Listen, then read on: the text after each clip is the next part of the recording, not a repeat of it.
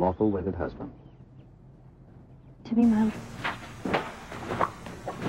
Barbara not Barbara Jean's heart. With a tramp like you? Well, I know it hurts being third rate, but aren't you accustomed to it yet? Oh, Robin, I see you. I myself the slut of Springfield! Son of a bitch in here.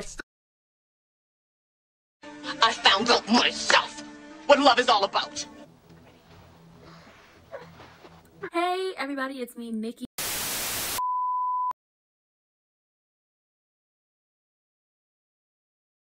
Hey everybody, welcome to Ranting with Ricardo.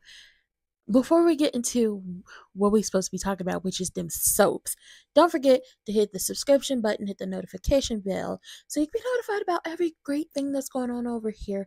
And also check the description box down below, because while we talking politics down to the general hospital, we will talk just a little bit of politics down to, the channel, alright? Because the way they was talking about Drew's opponent, she sound like a certain man who running for president who got 34 felonies. And all I'm saying is, if they talk bad about her and talking real greasy, hell, she don't need to be in office. Maybe certain people shouldn't be in office either.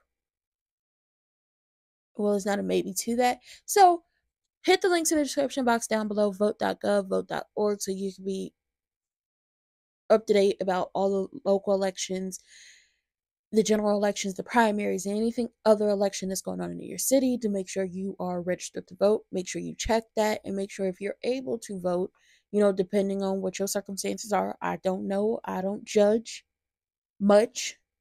But hit those links in the description box down below. And also don't forget to keep up to date about all of the stuff going on. Just don't rely on, mainstream media to keep you informed. Do your research. And with that being said, because somebody gonna have to do their research down there to General Hospital to see if Drew or Chelsea gonna win, because it's about to get real messy. Now let's get into them soaps, because like I told y'all, I was right, and I feel like somebody been watching my videos and taking my ideas and putting them on the show. And all I'm saying is, if you're gonna steal my stuff, at least put me on the payroll. Okay, some light, not too much, but I'm getting paid for my ideas that y'all taking. Because I've been said a few people need to come back. And oh, look at that, they're back. Now I could be wrong, it's probably already in the works, but who cares? I said it happening. Put me on the payroll, coach. Put me in the game. But let's get into it. So, it's the 4th of July episode. We down to the Quartermains. We ain't seen this type of hype at the Quartermains in years. Okay? It's taking us back to the 70s and the 80s and the early 90s, when we will all be down to the Quartermains having a good old time. Back when Lila was here and Edward, and we had a butler, and we had all the family members living up in here. Okay, it's taking me back to when Ned and Jenny got married, and then Jenny and Paul started their affair, and then they got this sex tape of Jenny and the, Congressman something, or it was a senator or congressman, Kensington. That's what I remember, girl. It was a mess back then. But we are here down to the Quartermains. Everybody's getting ready for the 4th of July. They are either listening or looking at the announcement that Drew is running for Congress. Now, the congressman backs him up, endorses him. The girls are feeling Drew. They think he real sexy, okay? They think he pretty hot and tempting, okay? They don't... It's not giving old maiden shoes. It's not giving none of that, okay? They're really into Drew, and I'm like, somebody like it. Somebody does. So Drew announces that he's running for congressman under the name Drew Quartermain. And Tracy's like, I don't know how I feel about this, because it's going to leave us open to a whole bunch of scrutiny that the Quartermains don't need. And I'm like, hell yeah, by the end of this, when I say I was right, I was right. It's going to cause a whole lot of problems. It's smoke in the city. It's going to be smoke in the city when it comes to this situation. But everybody's like, oh no, Drew's gonna do fine. Drew's gonna do amazing. He's this, he's that. Oh my God, he's great. He's great, he's great, he's great. And even though people are bringing up the fact that the person who he's running against, she acts like a certain orange person with 34 felonies. Let that sink in. Somebody with 34 felonies is running for president of these here United States, but felons can't vote. What type of sense does that make? It don't. Anyway, it's given that Chelsea is just like that person who is running. So it's just like, you're gonna have to do a whole lot more. You're gonna have to work a whole lot harder. The Cheetah Girl said you gotta dig a little deeper if you think you're gonna win. So Drew and the congressman, they roll up to the Quartermain living room, and behind them is Nina. And the congressman is telling them, oh yeah, Nina got him into politics, and had it not been for Nina introducing us, this wouldn't happen and that wouldn't happen. And Tracy turned to Nina and said, so getting him arrested for, insider trading and sending him to prison wasn't enough. Now you got him to politics. So, you definitely want to ruin his life now. And Nina is just so upset. She is so upset. Sam is in her feelings because Drew didn't tell her personally that he was running for Congress. Like if we remember correctly, he talked to Carly, he talked to Willow, he talked to Michael, he talked to Curtis, he talked to Jordan, he talked to a few other people about him running for Congress, and they knew. He announced at Willow's birthday party that he was running for Congress. He did that. He announced at her birthday party that he was running for Congress, and Sam didn't know. So Sam is in her feelings because Scout's name has been changed to Quartermain. Well, you knew this was going to happen one way or another because Kane was given to him by the state. Quartermain was always going to be his legal name, and eventually he was going to claim it. Now, I'm not sure if you feel the way about her being a Quartermain and Danny's not a Quartermain, but let's be clear. Jason has not wanted anything to do with that name in a very long time. You have his shares. You have a portion of his shares, I believe. I don't know how many shares Jason owns now. Y'all probably need to go ahead and do a read thing or whatever. Look at the shares and how much everybody has and possibly start dividing them up again, because it's too many grandchildren now. Well, great-grandchildren. Y'all need to figure that out. Anyway, Nina is doing all the woe is me acting. Maybe I should go, and everybody hates me, and I'm public enemy number one, and I'm so hated. And Willow is falling for it, like she always does. Okay, it's manipulation. It's manipulation at its best. And she's sitting up here boosting Nina up, and it's just like, oh my god, girl, bad. And then Nina is boosting Drew up, and it's just like, oh my god, girl, bad. You and him rolling around like two unseasoned, uncooked chicken cutlets on the floor has made you really feel some type of way about this man. In a good way. You are starting to grow feelings with him, but you let your vagina think for you, which is not a good thing. It's not. I'm telling you now. No good decisions were ever made when it comes to men, when only thinking was the part that makes you happy. No good decisions ever come from that. But that's what Nina is doing. So we hold off on her and we get onto the Heather Weber subject of it all. It was brought up by Ned. Ned is real messy. Okay. And Mac is like, what situation? So Laura breaks it down. She had a hip replacement. She had cobalt poisoning. She had X, Y, and Z. And she may not be legally responsible for what she did. Okay? And we kick it on down to the stables. James and Cody, they're talking, and James tells Cody, listen, I want you to be my big brother. Okay, all I got is sisters and I'm tired of them. I want you to be my big brother. And Cody's apprehensive for a while, and I was like, that's because you're his uncle. Anyway, Cody says, I don't know how to be a big brother. And Dante says, he come in with Sam, and he's like, don't listen to him. He taught me how to do X, Y, and Z, so I helped him do X, Y, and Z. He knows how to be a big brother. So Cody agrees to be James's big brother. They do a spit shake on it. That's nasty. That's how you spread germs. But go off, Miss Girl, I guess. And now James has a big brother. Also, we talked about found family and how, you and your family members can have different last names, but that means you were just meant to be and not forced to be together. Once again, the blood of the covenant is thicker than the water of the womb, which means you possibly have a better relationship. Not even a better relationship. You probably have a stronger bond and a better relationship with your found family members and the people you choose rather than the family you're born into. So we still talking about Heather. And, Portia walks off and Laura's defending Heather and her bum hip, and Mac doesn't want to hear it. And it's just like, you can't defend her bum hip. Because Laura, I don't know what's going on with the writers, but people seem to forget that she was around in the 70s when she tried to send Diana on that LSD trip and ended up getting sent herself because little Stephen Lars is playing with the lazy Susan. We're not going to forget that she was around when she popped up. Were you around when she popped up and unalived Diana? Yeah, you were. Girl, quit playing with me. I mean, you might have been on the run that summer, but you were there. Tracy tells Drew, you changing your last name is cool and all. Quartermain support Quartermain, so you got my vote. And also, my brother Alan would be very proud of you.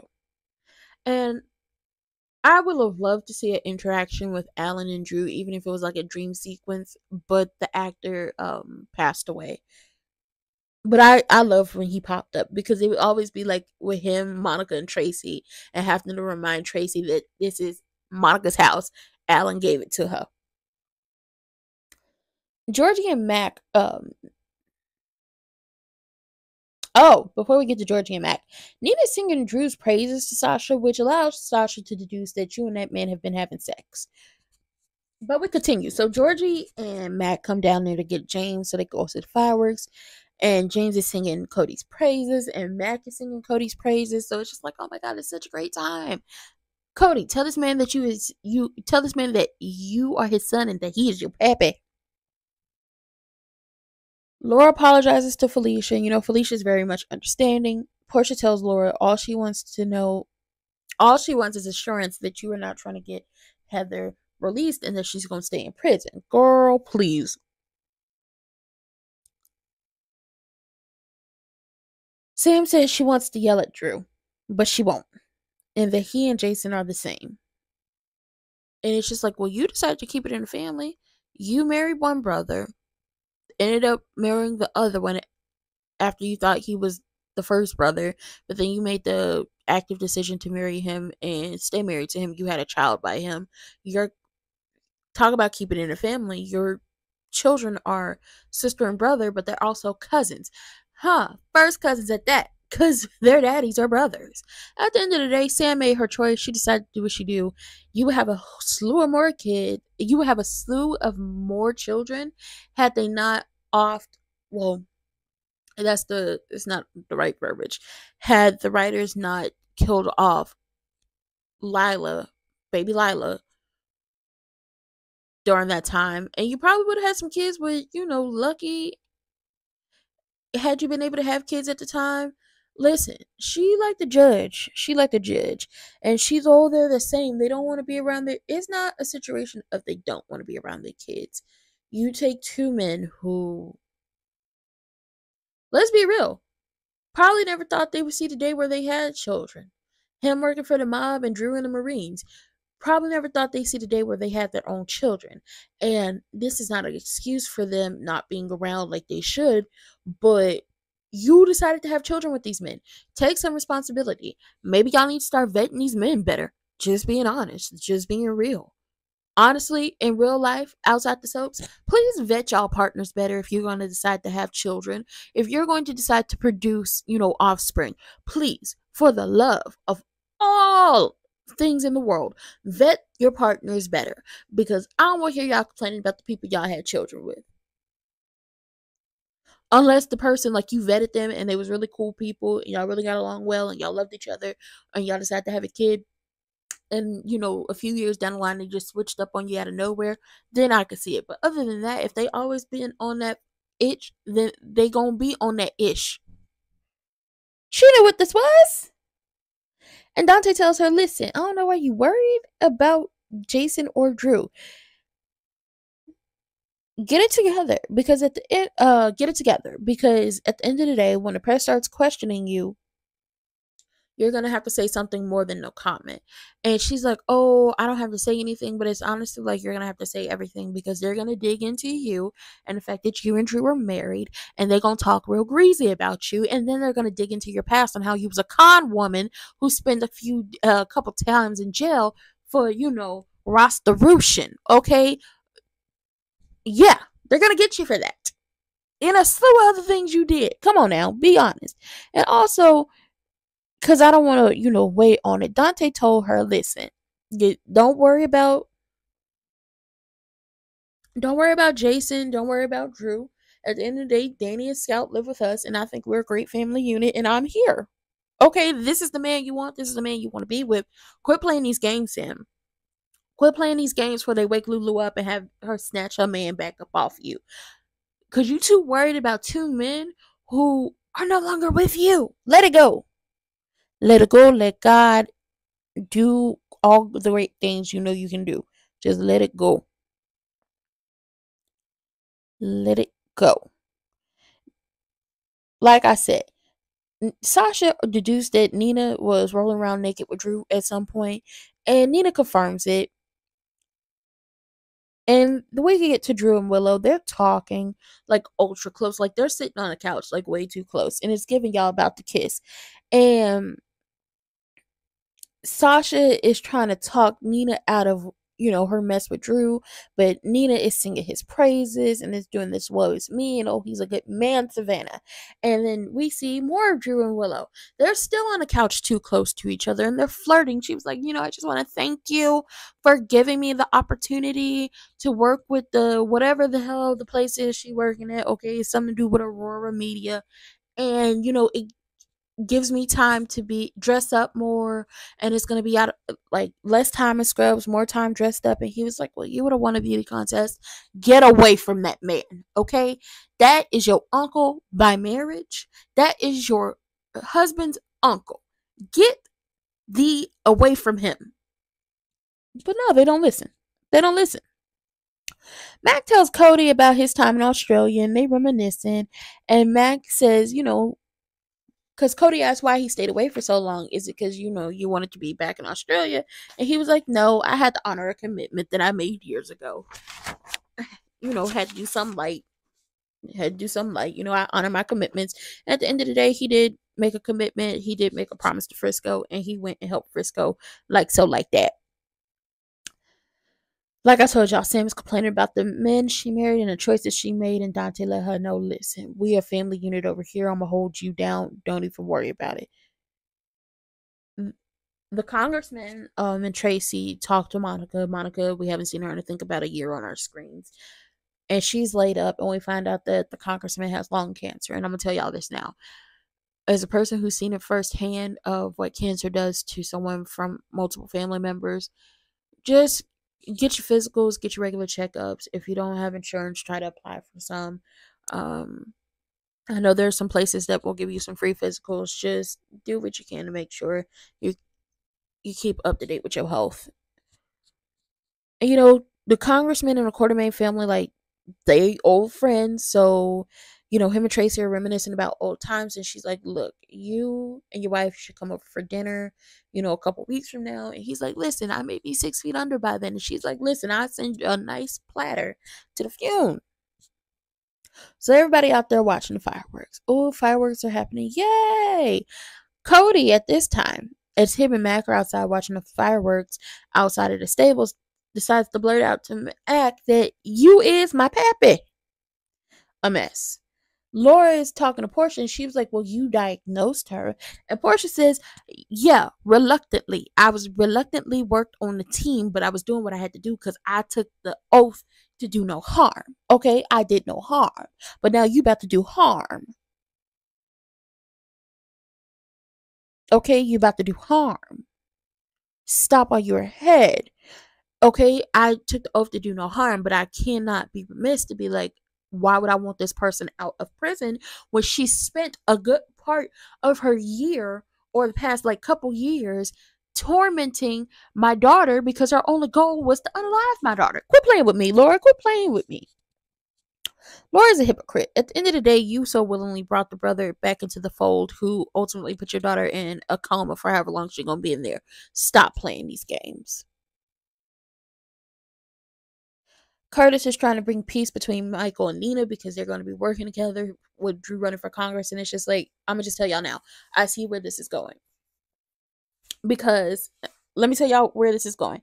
So Willow and Drew, they on the wall talking to each other. She's leaning up against the wall and he's standing in front of her and they're talking and they're flirting. And she's like, I love that you're running for Congress, but I'm gonna miss you. I'm gonna miss you so much. And they get real close. And I know what happens when people get this close, okay? The best kiss I've seen so far on ABC would be between Tommy and Buck. And I feel like the next best kiss I'm gonna see on ABC is gonna be between Buck and Eddie.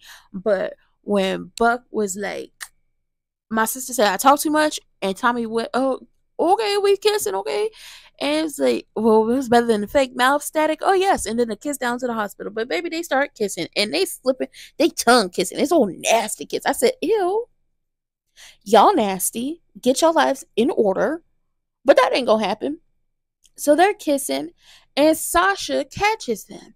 I said, oh hell, this about to be smoke in the city. But like I said, I already saw where this was going, and I feel like they gonna keep this up, and they gonna be sneaking and geeking all summer. The only people they really do have to worry about is the two people who live in the garage apartment, seeing them sneaking and geeking across, the driveway. But when Nina finds out, I feel like Nina is going to try to seduce Michael as a way to get back at Willow. It's nasty. All of this is nasty. But I think that's what's going to happen. And with that being said, check the description box down below for the links to vote.gov and vote.org. Check that out. Keep yourself up to date. Make sure you're registered to vote. And all my other links that are down there. Great stuff down there. Also, don't forget to hit the subscription button and hit the notification bell and turn on your notifications so you can be updated about all the great things going on over here. And with that being said, I don't have no more for y'all. I'll see y'all later. Bye.